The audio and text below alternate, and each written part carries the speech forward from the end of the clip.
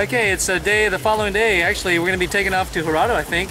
So we just loaded up the bike there, and hopefully within a half an hour or so we'll take off. I think it's about a 2-hour boat ride up to Jorado, and then from there hopefully catch another lancha.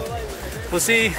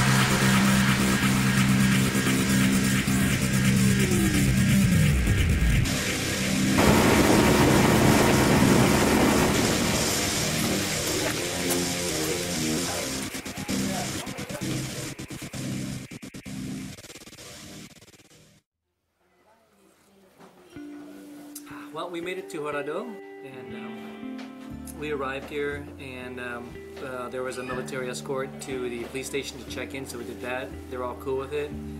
Seems like not too many foreigners or any foreigners at all pass through this way, so that's kind of neat. People don't harass you.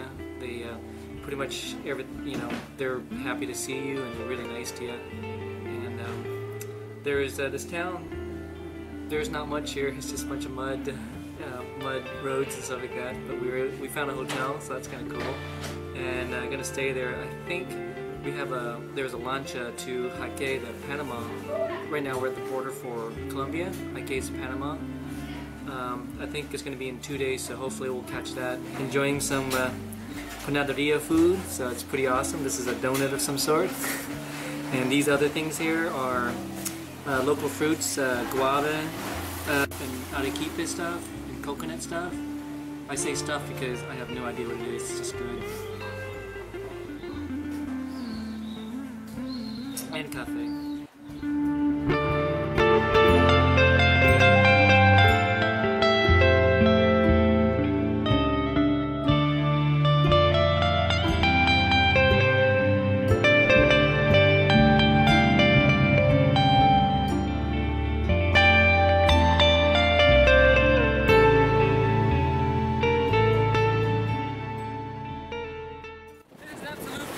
The water is the perfect temperature. It's nice and warm, so it's perfect.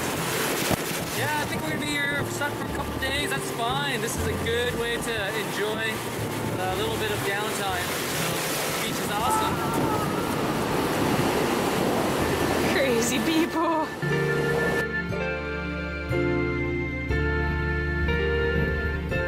Yeah, really strong wind today. We were supposed to take off this morning from Jorado, but at 7 o'clock in the morning, we got the knock on the door from the lancha captain saying that it's just too strong, the winds are too strong, the seas is too rough. So we're pretty much stuck here for today. We're gonna try again tomorrow. He's gonna check on the weather tonight, and hopefully tomorrow morning we'll try to get to Jaque.